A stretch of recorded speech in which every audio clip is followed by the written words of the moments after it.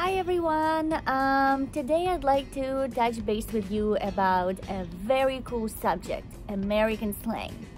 Using slang words when you speak is a really fun way to sound like a local. They really make you feel like you belong to a place, and Americans use a lot of slang words when they speak.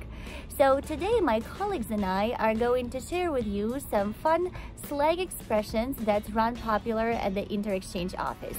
So stay tuned and check out our video. People think New York City subways are complicated, but I actually think it's not rocket science to use it. I'm so tired. When I go home, I'm just gonna hit the sack. My neighbor sometimes talks too much, and I have to tell them to make a long story short. When I'm nervous, I take a deep breath to pull myself together. If you were to ask me how far Kiev is from New York City, I'd tell you your guess is as good as mine. When I'm at parties, I like to tell jokes to break the ice. When someone gives me the cold shoulder, I don't take it personally.